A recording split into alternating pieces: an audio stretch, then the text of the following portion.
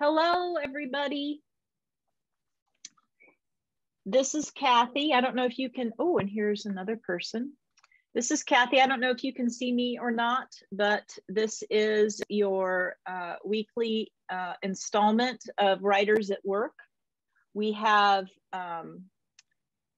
Katy Rank Lev with us today. She is a former student of mine from when I taught in the MFA program at University of Pittsburgh. And she's here to talk to us about self-publishing. So we're going to just go ahead and get right into it. Can you show me the next slide, Katy? Maybe. Sometimes, yeah. Sometimes it is slow, and you have to hit those little arrows in the bottom rather than on your computer. Okay. So as always, remember that we archive all of these on the Cardinal Directions site at the address that you can see there, including the takeaways document that we will pass out about halfway through. The schedule is also available there, and the video of this presentation, and you can check out Katy's bio and see who's coming next. Next one, Katy. So actually our next one, I went ahead and put it at the top. This is, we'll go back to being on Wednesdays next week. And so on Wednesday, the 16th of February, we'll have Angela Jackson Brown and Sarah Hollowell, a Ball State faculty member and a Ball State English department alum, talking about finding an agent and an audience for your book, because they just had books come out this year. And so that is something that's very much on their mind. And the students in my class, you'll be reading for next week the chapters in the Friedman book that are all about this. So next slide, Miss Katy. And remember to share what you learn either during the event or afterwards. Please use the hashtag if you remember, BSU Writers at Work. You can tag the creative writing program, tag me, you can tag Katy. She's also on Twitter. I love to see your tweet. I really love to see their tweets afterwards. It's like the thing I look forward to most each week. That's kind of pathetic, but I really do look forward to that every week. So next. Okay, so before Katy gets started, I wanted to say a few things. One is that the way that like I said, I met Katy when she was a student in my class at the University of Pittsburgh, and she was actually studying creative nonfiction at the time, and she was writing a book about being a female rugby player, and that means that she is a badass, and that's one of the reasons that I love her so much. One of the reasons I wanted to give you a little context about why I invited her, and other than her being a badass and that I know her, one of the things I was interested in with her work back then was the way that writing a story about sports it's a really good way to talk about gender. And that's a lot of what she was writing about then, was about gender and about being a woman. And I also think that writing, just in the same way that sports stories allow us to write write about that kind of subject matter, so do romance stories. And that's actually the kind of story that Katy is self-publishing now, are romances. You're probably not really used to your creative writing classes being talking overtly about genre fiction. If you've had me, then you know that I actually let my students, especially in my novel writing class, pretty much write in whatever genre they're interested in. That's not always true of all creative writing professors. And just so you understand, the reason for that is that it's really like sometimes when students want me to read their high fantasy novel, I've never read a single high fantasy novel in my life. And so in some ways, I'm not really able to help students when they're writing in a genre that I have never read before. So that's a big reason why a lot of professors sometimes say they don't want genre fiction, is for that reason. But when it comes to what you decide to write as a professional writer, I don't care. It doesn't matter to me whatever you want to write. I think that it's all wonderful and it's all good. And so I wanted to make sure that was made clear. And I also wanted to say we also don't talk much about self-publishing in creative writing programs. But the thing that I wanted to remind you of, and the reason I have this up here, is that you remember 2 weeks ago when Joe Chrisman was here, we talked about trade, university, and small press publishing. And I told you a story, if you could move to the next slide. I told you a story off the record about a student of mine who had, I think, gotten ripped off because he did not want the, quote, stigma of self-publishing, didn't want that. And so let somebody else do all of that, except I think, and this is going back to some of the slides that I was using for that 2 weeks ago, basically like wanted somebody else to worry about everything between author and consumer, wanted somebody else to do all that kind of work. And if you go to the next slide, they also wanted somebody else to take care of everything between content creation and getting it in the hands of consumers and readers. And but the truth is, as I showed you, that student that I was talking about, basically, I think got ripped off because the person that was calling themselves a publisher was basically just taking their stuff, formatting it, putting it on the internet, the end, and taking a huge chunk of the profits. And what Katy's going to talk to you about tonight is what happens when you do that for yourself. You get over the thinking that as long that somebody else has to kind of pull the plug or push the button and do the formatting, and then it's somehow more it's more real or more legitimate.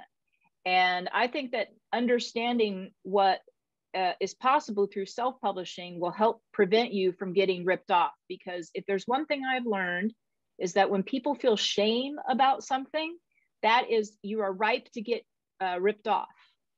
And so if you feel shame about, publishing something yourself and you're like, I'll let somebody else do that, well, that's just a recipe for disaster as far as I'm concerned.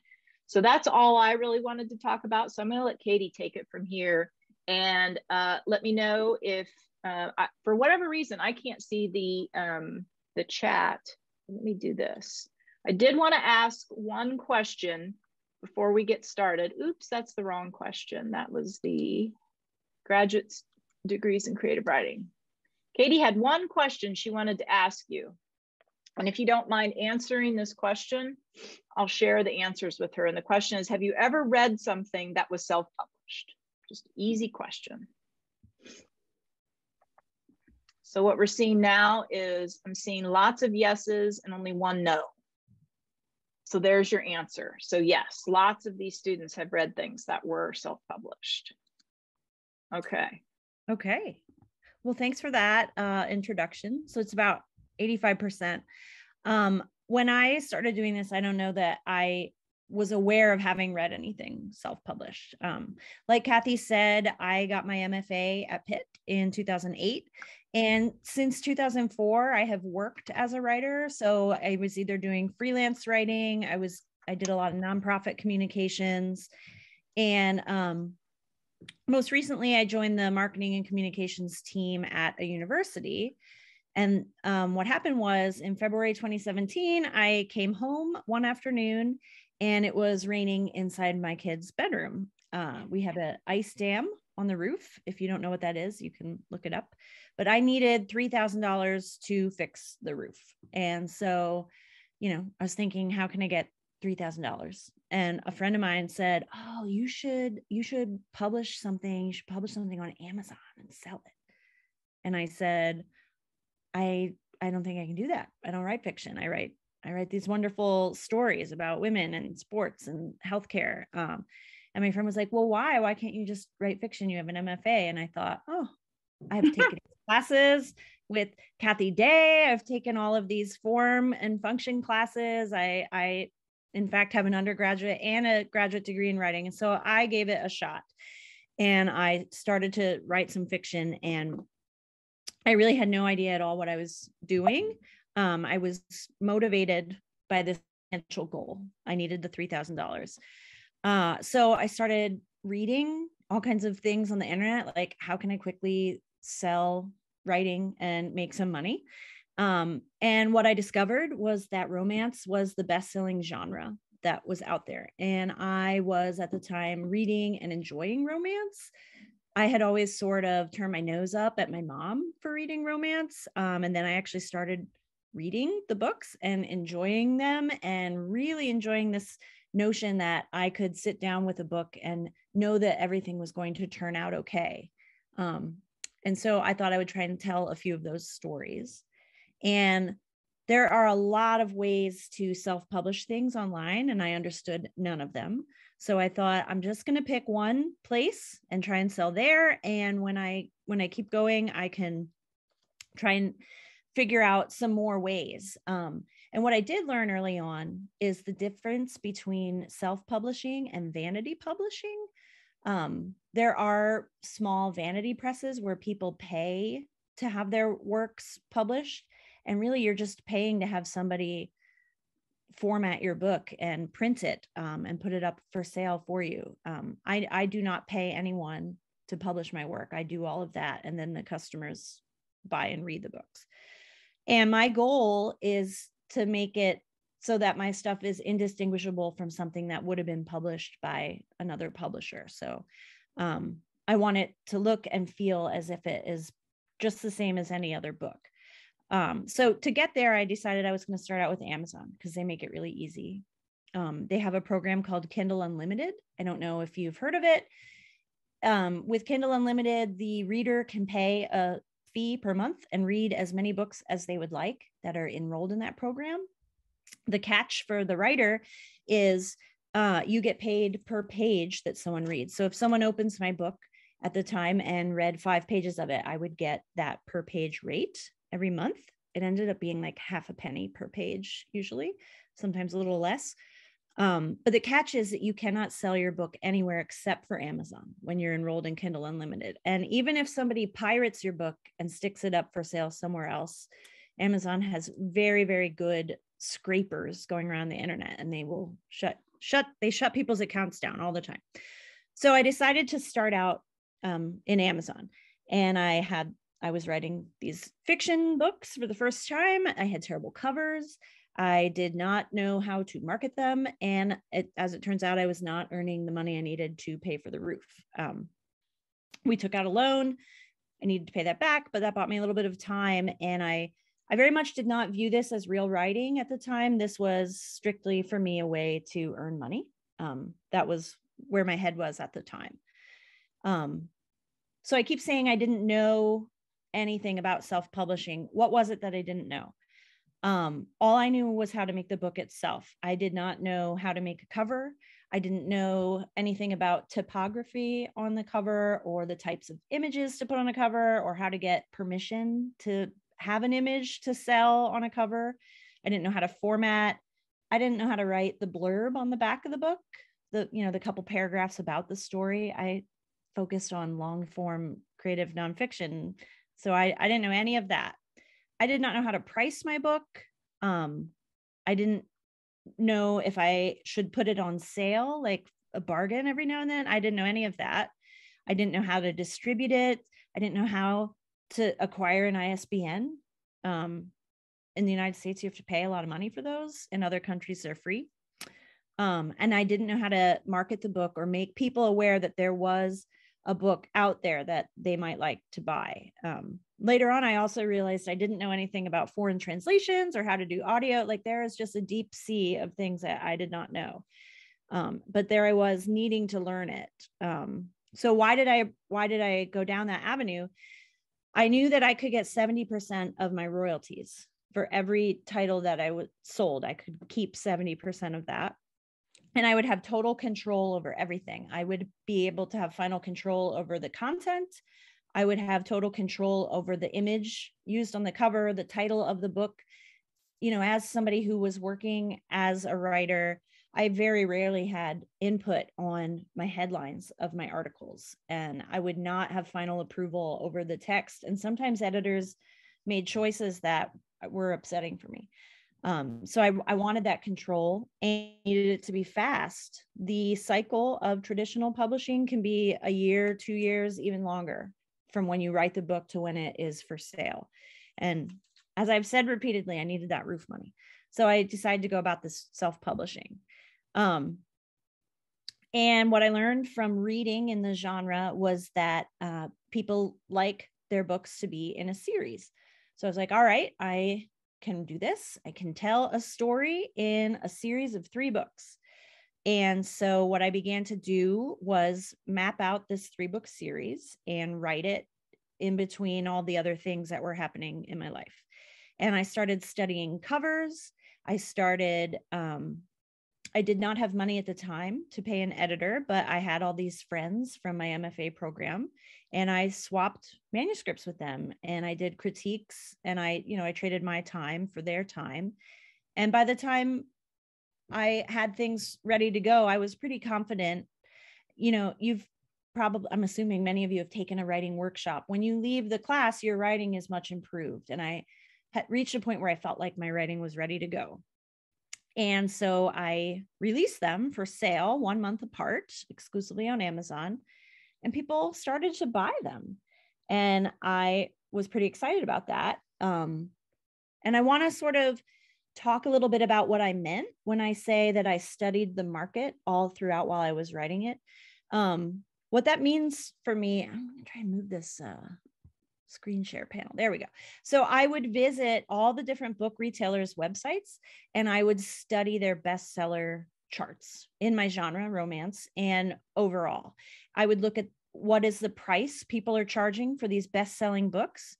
I would look at the covers. Are they illustrated? Did they have man chests? What were the color schemes like? Bright, dark? I would study all of that. And then I would go down and I would look at the product pages for each of the books in the top 100 in the genre and overall. I would look at the blurbs. Were these in first person, third person? Are they full of questions, short, punchy dialogue? What tense, present tense, past tense? I would look at all of that. If you don't want to do all of that work, there's a guy from a company called K-Lytics, and he does all of this analysis for you. I've reached a point now where I pay for this type of analysis, but in the beginning, I was doing it all on my own. The day that I built this slide deck, these were the top 3 books in the Amazon Kindle store. So all 3 of these are romance, and you can see they look really different. So there isn't one way that best-selling books look. But it's still a valuable exercise for me to go through and look at the kinds of things that are happening in the books that are the best-selling books.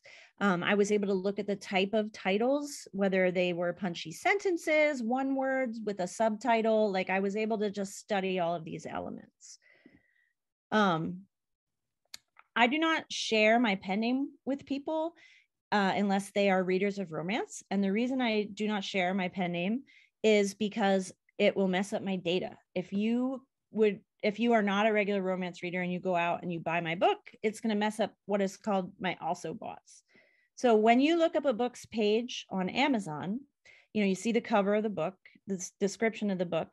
The very next thing beneath your book, those are paid ads. It'll say products related to this.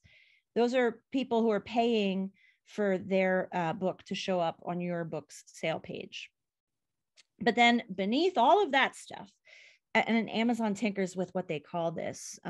Most days they call it readers who enjoy your book also bought. This particular day, they were calling it explore similar books. But so, I had this 3-book series, and it was a romance book.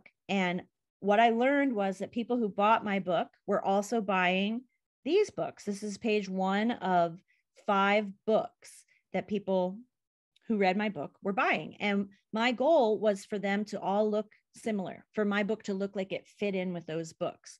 So you can see people who bought my book really like Olivia Hale and this person named Serenity Woods. And people who bought my book really like it when there is a dude on the cover in a suit, sometimes touching his chin. Yeah. So I wanted my book to look and fit in with that. I wanted my data to really reflect that if you see my book and you like books with dudes touching their chin in a suit, then you will like my book. So that was all part of the marketing. And then if you can see on the right, these are comp authors. So anytime that you are looking at a book's sale page, this is from Amazon, there's a circle to the left of the book and it says, here's this author. And below it, it'll say customers also bought items by. my goal was to have all of these names here be romance authors, which these are.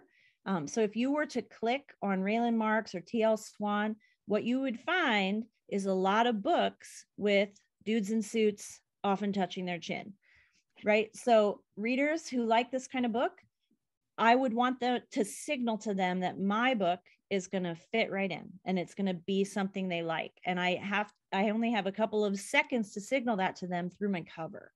And Katy, so, yes. This is Kathy. I feel bad now that I'm sure that when I bought some of your books, I screwed up.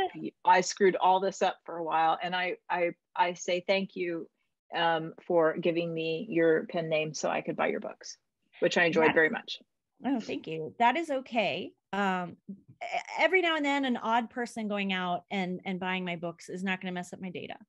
But if 20 of you after class were to even be clicking around in there, I just don't want to risk it. I'm not like super secretive about it, but yeah, don't buy my book unless you're a romance person. They're at the library. You can get them there. So what happened was, my series was starting to sell. My men on the cover clutching their chin in the suit. Actually, he's adjusting his cufflinks, but I started to shift my mindset.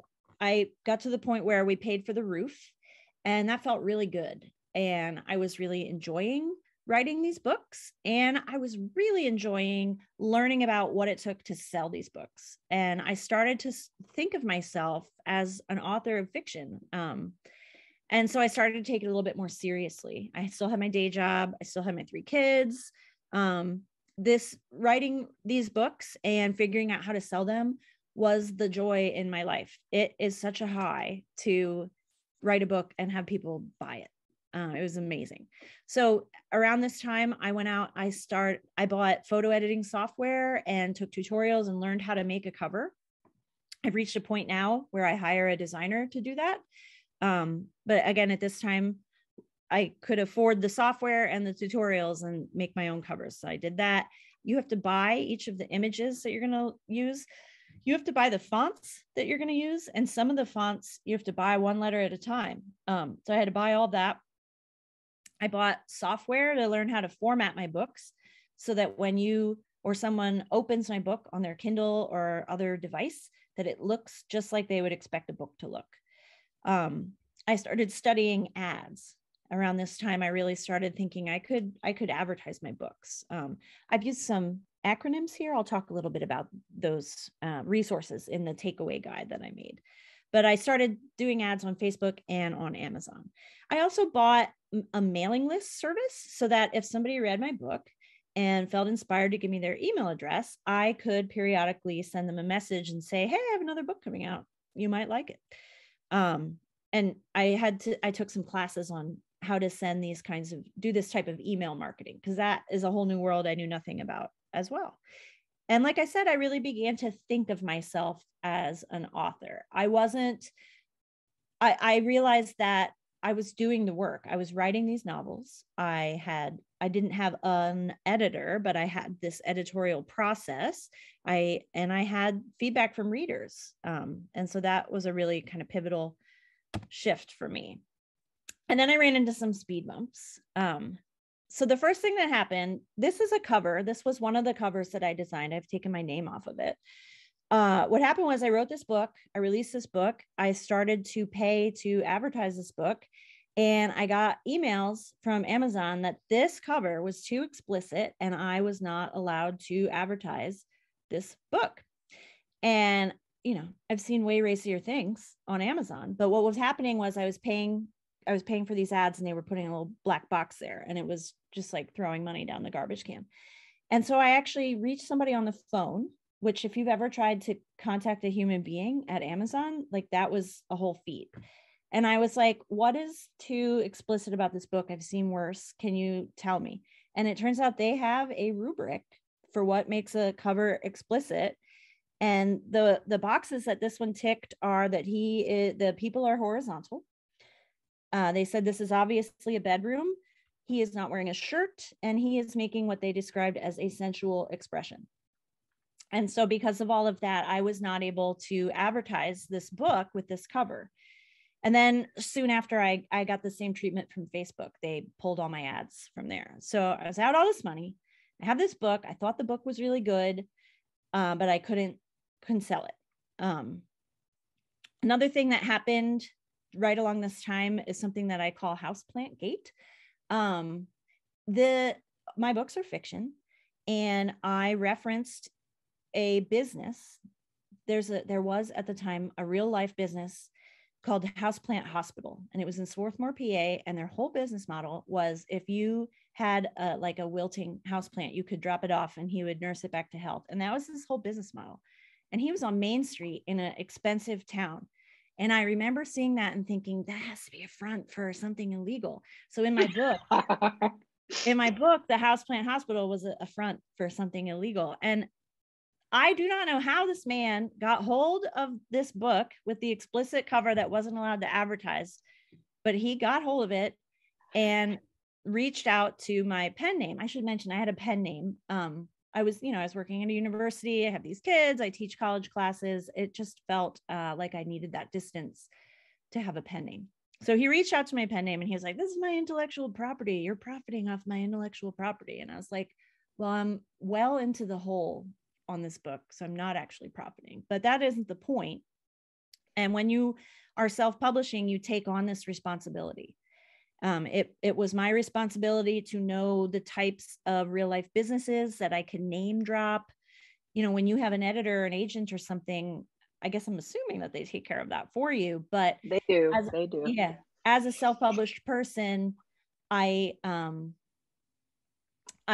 was just swimming alone in the sea, and I had to contact a copyright lawyer. And that was not ever anything I imagined myself doing. Turns out the name is not proprietary. There's a number of businesses called Houseplant Hospital. I would have probably been okay, but I was advised by this lawyer to change the name of the business in the book, and not to engage in any further communication with this man. So I did not. And then, I was also getting Rocky also bought data, and the couple people that bought this book were messing up my data. It was very bad. And I was spending more than I was earning on this series. Right around this time, there was also something happening called Cockygate. I've put a link to a Vox article in the takeaway document. What happened was this romance author named Felina Hopkins decided she was going to file a trademark for the word cocky. And so nobody else was allowed to use the word cocky in their book title or put it on the cover of their book in any way. And this became a lawsuit. A lot of authors received cease and desist letters. And if it's not just so easy to change the title of your book, you have to buy a new SBN number with the new title. You have to pay your cover designer. In many cases, you're having to re-download and purchase the fonts one letter at a time. And also it's like ridiculous to think that somebody could trademark a word. And what happened was the Romance Writers Association of America, they have a lawyer.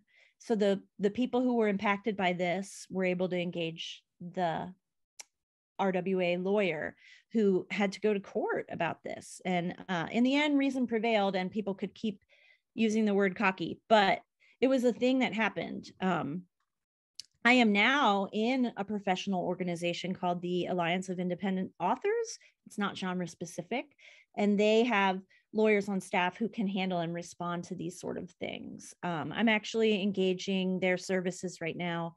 There's a lawsuit about Audible books. That's a topic for another day, but if you felt inspired, you could look up Audible Gate. And that is a thing that's happening. And the Alliance and their legal team is helping to deal with that. So it wasn't all potholes that at that time. I was having some wins as well, mostly with that first series I had done with the man suits touching the chins. The book was selected by Kindle to be the deal of the day. So they put the book at 99 cents. And when Amazon puts the power of their algorithm behind your book and works it for you, the results are astonishing.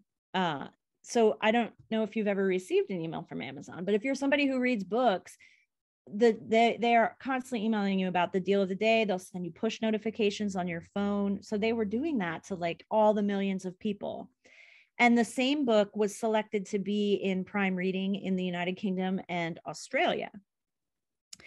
So that, was amazing. I started getting fan mail from like other moms who would say that they were staying up late to read my book, which as a mom, my kids never slept. They still don't sleep. Like the idea of a mom giving up her sleep to read my book was like the best compliment I've ever gotten. And I started getting reviews, and I was able to enter this creative flow state, and I was meeting other authors, and I was earning money. I had more than paid off the roof. So there was a lot of really big wins. And one of the most fascinating wins for me was because I was doing all of this myself, I had all my own data.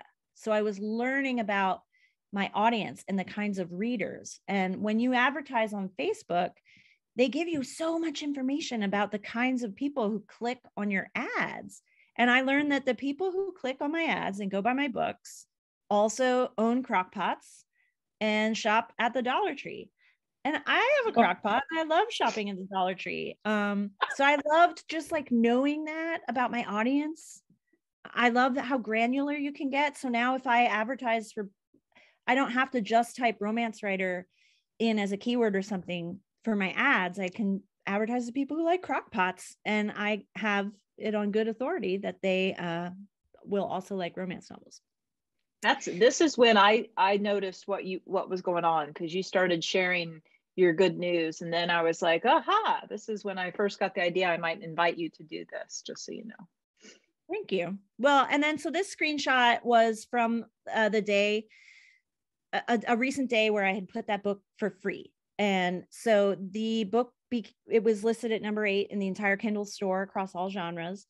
It was number 1 in contemporary romance. It was number 2 in literature and fiction. It was number 2 in romance in the Kindle store. And by this point, I had gotten, over 600 reviews on the book, and they were pretty good reviews. So I was feeling really good. And I was starting to suspect that maybe I was earning a little bit of money doing this, but I was lousy at record keeping.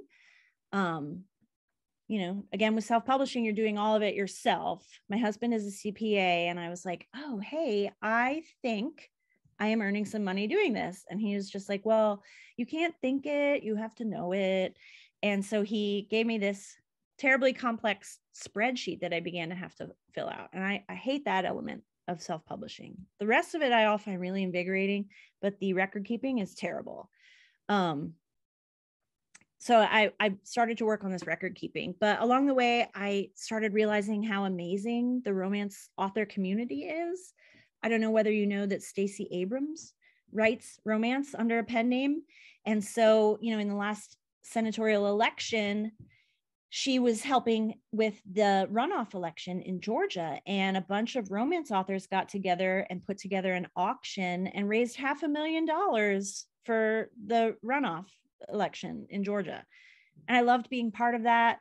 I love being part of a movement in the romance genre that really emphasizes consent on the page. I love writing in a genre that centers women and their pleasure and their success, and women's friendships and their goals. I love all of those aspects of being a romance writer. So I was like really, really feeling into it around 2020. And so also at the same time, the fans of this email newsletter started asking me to write books about certain characters. I decided to do an audiobook, and I met this really cool narrator, and we've worked together now for 5 books. And sometimes he calls me and he says like words from his own head instead of words that I wrote for him to say. And I'm like, oh, it's startling for me when he will call and use his own words. But so I started learning all this different stuff about audiobooks. I started learning how to sell books in other countries. I rebranded that series that had that explicit cover. I gave it a new cover and new titles. And I started to sell that because I could advertise it. And then the pandemic hit. Right when the pandemic hit, I decided to invest in a comprehensive class about ads, on them how to study the data. And really the data is what helps with everything.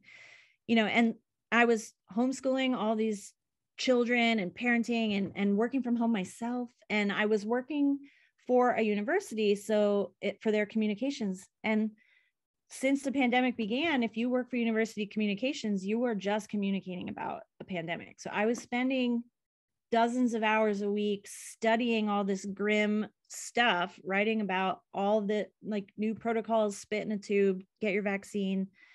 And it was just sucking away my soul. And writing these fiction books was my only joy. So I finally managed to complete this spreadsheet for my CPA and show him that my royalties were in fact more than what I was earning in my day job. By the time 2021 came around, I reached a place where I just could not write a single other email about get your vaccine. And so a financial goal, once again, was like really driving me with my self-publishing. At this point, I was really loving keeping the 70% of my royalties. I was loving learning about how to sell paperbacks and getting a large portion of the earnings on my audio as well. So we realized that I was, out earning my day job. I was able to leave my day job, and I am a full-time self-published author, which is amazing. It's super amazing, but it's a ton of work, and it is a ton of pressure. And it's really different than the type of work somebody would have to do if they were with a traditional type of publishing. But there's always still more to learn and do. Like I have goals this year. A couple of months ago, I don't know how many of you are on Facebook, but Facebook was down for like 2 days. And that really shook me a lot because Amazon could go down just like that. And 100% of my income was tied into this Kindle Unlimited. To Amazon, 70% of my royalties were coming from Kindle Unlimited, and the other 30% were either from paperback or audio. So I decided I needed to pull out and be available, have more sources of revenue. So I pulled all of my books out of Kindle Unlimited, and I put them onto Barnes & Noble, Apple, Kobo, libraries, all these other places. But the problem was I didn't have readers who were used to buying books. I primarily had readers who read them as part of a subscription. So I had to really start from scratch and learn how to find readers who want to buy books. And it turns out they're out there. They are all over the world. I have been finding them. So I've been meeting these goals of mine to broaden. And this year I'm focused on learning how to market my audio better. I also want to learn and understand TikTok, because you probably know that TikTok sells books. Book Talk is a thing, and I want to understand it and see if that can be for me. And I'm also at a place where I want to study foreign translations. I actually think I might become a bit of a hybrid author, and I am seeking an agent for the foreign rights to my work, because while I get excited about doing all of the work for the English language parts of self-publishing, I don't know anything about Portuguese or Portugal. And I'm thinking that I've reached a place where I'm happy to relinquish some of my royalties for foreign translations. So that's where I am. That's been my journey. Kathy asked me to sort of show a little bit of underneath the hood, like what does it actually look like when you're self-publishing? What is my typical day? The first thing I do immediately when I wake up is check how many books I sold yesterday. I don't understand why you wouldn't do that. And because I'm self-published, I have access to all this information. I know that some people only find out like quarterly how many books they sold. Like I can find out every hour. How many books did you sell yesterday, Katy? Oh, well, I don't know off the top of my head. I have a daily royalty amount that I like to aim for. And so sometimes that needle moves a little bit depending on what I'm spending on ads. Okay. Yeah. So I'll sit down, I'll look at my income goal, I'll look at my ad spend, and then I'll look at some marketing opportunities. I'll talk in a little bit about like what might a marketing opportunity be when you're self-published. I answer emails. I listen to Clubhouse. There's a ton of authors on Clubhouse all day long, just talking about their process. I love it. I write, I revise. I have an editor now that I pay. And I still also swap work with other writers. So I'm still doing all the work of writing, a lot like when I was in grad school. But now I also have this extra step where I'm paying a freelance editor to edit my books. And of course I read in the genre because I love that. So this is kind of behind the scenes what is going on with my audiobooks. Even though I pay a cover designer now, I don't pay them to adapt for the audio, which an audiobook cover is a different shape than an ebook cover. So you have to adjust the image, you have to adjust the typography, and I have to stick my name on there and the narrator's name. So I'll sit down and I'll adjust that. And then this is like what it looks like when you're uploading the files. So this image up here in the left is ACX, which stands for Authors Exchange, I think. That's behind the scenes for Audible. So I would just upload that image when I finish working on it, and I have to upload all the audio files for each chapter as a separate file. It's huge amounts of data. The royalties are so low because it's just like a stunning amount of, it's just really large files. In the lower right, this is what it looks like behind the scenes in a company, Findaway. They're like an aggregator. So I can use Findaway to sell my audiobooks on places like Chirp or Spotify soon. I'm figuring out what it means to have audiobooks on Spotify. They'll put it on Hoopla or Overdrive. I do all that inside Findaway. And that's where I put all my metadata, which is a fun word that means like all the details about your book that help a computer understand your book. I think Kathy talked a little bit about BISAC codes, maybe. Last week. I decide all of my own BISAC codes. So when I'm self-published, I can decide how I want my book to be categorized. If I want my book to be categorized as a gardening book, I can do that. But gardening readers I'm not going to have good data if I do that. So selecting my BISAC code is like a really important thing. It's a really important part of the process. And you usually get to pick 3 BISAC codes for your book. So you can kind of see here, I don't know if you're able to see my cursor, but I can pick the primary BISAC and then I can select additional ones. So I can categorize my book. Once I purchase the ISBN, I put that in. I decide the keywords that if somebody is searching the internet for, romance book about sports, I can decide what keywords I want to trigger my book to show up there. I get to pick all of that. And then Findaway has this is, you can see they have like 44 different distributors, and I can select which ones of them I want to sell my books at. And I usually pick all of them, except for Audible. I put things directly on there. But so that's kind of like what it looks like behind the scenes when you're actually uploading your finished product to put it up for sale. I see there are questions in the chat. I'm not able to access the chat, and I will definitely answer questions at the end. Sorry, I'm just talking. Mostly, that's just me, actually. I told them to hold their questions till the end. Oh, okay, great. This is something that's really exciting for me. This is so on the left, you can see my email service. I use MailerLite. And on the right, so when I write my own book, I can decide what I put after the end. And what I usually put is, hey, if you like this book, click here, join my newsletter, and I'll write to you and tell you when I have a new book. And I have a separate link for each book. So whenever somebody clicks that link that they liked my book and they want to join my newsletter, I have all this information about them. And I can tell which readers liked which books, and I can send them a custom message. And I actually can set it up that my mailer service automatically sends these messages.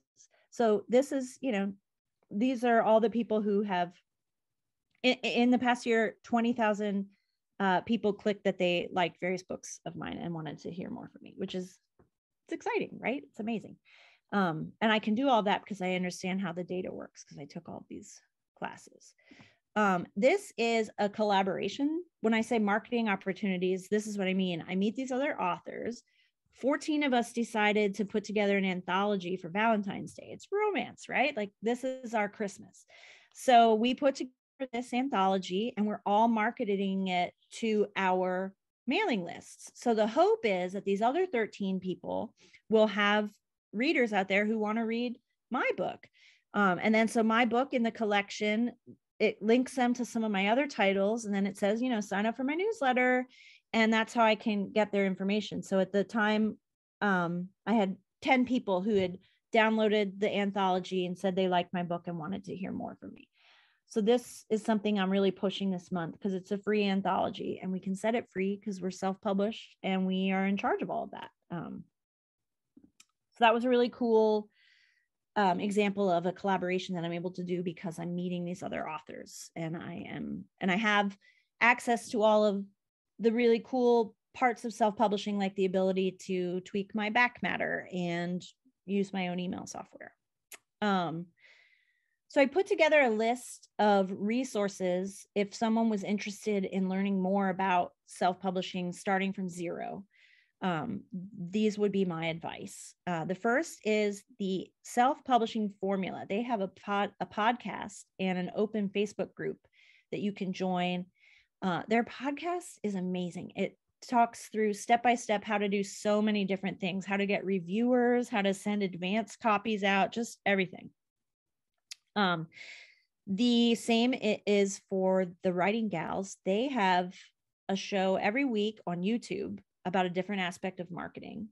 And they also have a Facebook group. There is an author named David Gaughran. He's Irish. He writes fiction, but his nonfiction books are all about how to self-publish and, more importantly, how to market your self-publishing, how to understand your audience, all that stuff. K-Lytics was the company I mentioned that you can go in and have them analyze the bestsellers for you if you don't feel like you have time to look at the blurbs and covers of all the bestsellers. And then I wanted to just recommend 2 craft books. One is called Romancing the Beat.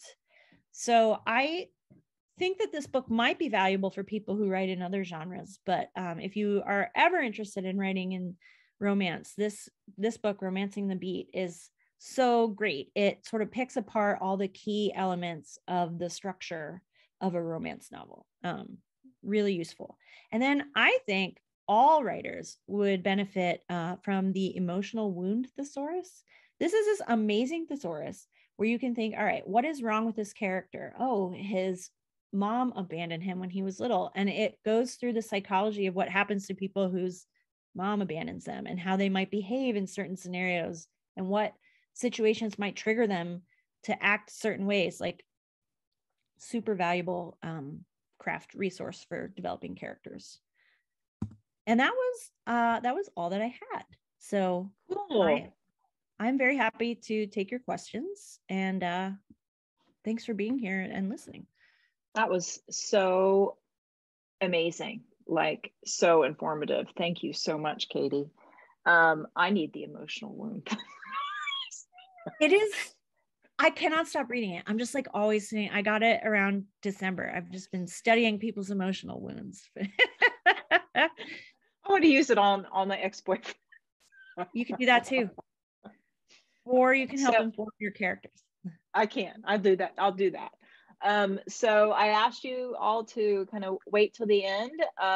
Now's the time that you can ask questions. Can ask about anything pertaining to her career that you're interested in. And if you want to, I mean, you can ask, turn on your mic if you want to, or you can put it in the chat. Either one is fine. Yeah, I got a question. Sure. So in the romance industry, is something that you have to battle with constantly, like being compared to like 50 Shades of Grey or something like that? And like, how do you take that? Yeah, I've just learned to be really frank with people. Like, romance gets a bad rap. People think that romance novels are not rich, complex stories, and they are. They just are. I often ask people, when is the last time that they've read a romance novel, especially ones that are written any time in recent times. Like they just, it's taking characters on a journey. It's showing people having like really complex scenarios and being vulnerable. So I usually just tell them that. I read romance novels as my like my treat to myself. I grew up reading romance novels. It was the only place you could buy books where I grew up was at the grocery store. And so that's what they sell there. And they also, that's what was available. That was all around me. So that's kind of how I got started as a reader, actually, was on romance novels. Do you have any, like, when does your journey begin in relation to the 50 Shades of Grey phenomenon? Like, you started doing what you're doing after that, correct? Yeah. I mean, of course I read 50 Shades of Grey. I also read Twilight and hated it. And so, but I also loved reading it as much as I thought it was terrible. I am a voracious reader. I kind of read everything. I'm really into fantasy right now. But I started reading.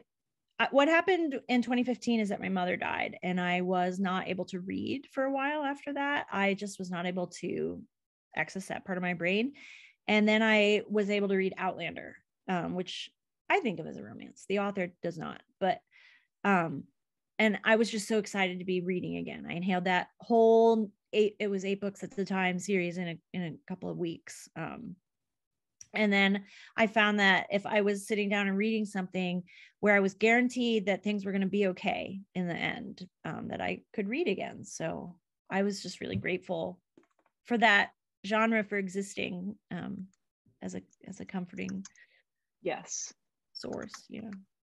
Take the survey. I'm reminding everybody to make sure they take the survey. They have to what did you guys think, especially those of you who are in my class and you're thinking about the Friedman book and some of the things that Katy's talking about with regard to, like, what's all involved in writing and also marketing and selling one's own books. Do you see any comparisons to what Katy was talking about and some of the other visits that we've had from other people talking about other aspects of publishing, or anything you read in the Friedman book?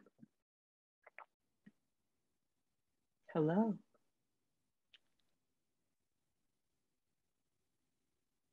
What is it like, Katy, to market not being one of I created an assignment for my students that they have to do next week, where they have to analyze the author platform of a writer. And some of those writers are Ball State faculty members, and some of them are just other writers I know in the state of Indiana. And is it difficult? The first thing I did when I became a writer was buy kathyday.com, So, like, what is that like? How hard is that to market when you're using a pen name, a pseudonym? I don't view the pseudonym as being such an obstacle. I have penname.com. I have that, and I'm on the social media platforms as my pen name. I'm terrible at engaging with people on Facebook, and I post stuff on Instagram. So I have all of the things where if somebody, I wanted somebody to be able to search for me as an author and be able to reach me ultimately, and they can do that. So I've focused up till now on growing my email list. But like I said, for 2022, I'm going to learn more about social media and grow my pen name's presence on there. My students are also doing they're learning how to do book reviews, and really they're more like reader reviews, I think is really what more of them are like, or blog reviews. And can you talk about, like, what is your reaction to the reviews that you get? Do you have like good examples, like things that you're like, oh, I hate you, who are you, and why did you write that, and why is that up there, what can I do about that? The most annoying thing for me is a gushing 3-star. I'm like, come on, man, 3 stars. This is like a glowing review. You couldn't give me a 4.5. So that's like the worst.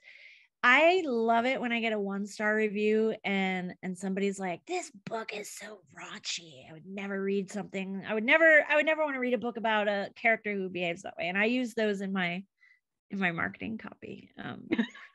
So the 1 stars are great. The 5 stars, of course the 5 stars are great, but it's those 3 stars who seem like they loved it, but just only gave out a 3. And I always feel like they're so stingy. do you read them like every day, or do you have like a compartmentalized part of your day that you read them? I Or read them every day. I'm not supposed to. You're not, it's not good for yourself psychologically, but I do it anyway. I see Sam in the chat has a question. I'm sitting here thinking every writer would love 70% royalties and fuller control. To who would you recommend self-publishing or not? Is the risk only in learning and performing the labor and publishing marketing yourself? So I am a hustler. I said I have earned a living as a writer since 2004. Much of that has been as a freelancer. So I am accustomed to that. I am used to the feast and famine. I am fortunate that I have a spouse, so we have, some level of economic stability just from his. I carry our health insurance, but so I was not afraid of that element of self-publishing. But if somebody, nobody is going to work as hard for your books as you. Nobody is going to market them as hard as you. Nobody is going to feel and understand your characters as well as you do. And I can't imagine ever trusting somebody to like sit and study advertising data the way that I do for my books. But I know about my personality that like I said, I thrive with control. So I would say that for me as a traditionally published author, that has been the most difficult thing about that experience is losing that control. Like you write this thing that you love and then you give it to these people and it's like, and sometimes you feel like they're not really giving it their best. And it can be very frustrating. So I would say like, yeah, if you know that you're a control freak, self-publishing might actually be a psychologically healthier way to go. Do you think that, can you think of anything else to answer Sam's question about like, who else do you think? I want to emphasize the amount of time it takes to do that stuff, which I think might also address Kayla's question a little bit. Kayla's asking about, the technology of it all. So if you can do a blog post, you can do the technology side of it. Like it's all drag and drop, point and click, et cetera, et cetera. Now the photo software is a whole different thing, but you can pay a graphic designer to do all of that. And I pay a very expensive graphic designer, but you can, when you're starting out, you can pay a perfectly fine graphic designer who doesn't cost as much to do your ad copy and you can say, hey, I want it as an ebook, a paperback cover, and I would like the audiobook side. So the tricky stuff you can outsource. Where was I going with that? Oh, the amount of time that it takes with the marketing and all of that. I only write for maybe 2 or 3 hours a day. And I can only do that when my kids are in school. I'm actually a little bit worried. I have 3 sons and Lord even knows what they're doing downstairs right now. While I am having this conversation. But so the majority of my workday is spent on the business side of it. So that is something to consider but it's possible to make a living doing this. Somebody, Rebecca asks, other genres like fantasy. Yeah, fantasy writers self-publish all the time. What's her name? Jennifer Armentrout. She did the fantasy series, From Blood and Ash, like that whole series. She's a self-published author. There's Lindsay Buroker is a fantasy author who's self-published and does great. There's a lot of people in other genres who are doing very well self-published.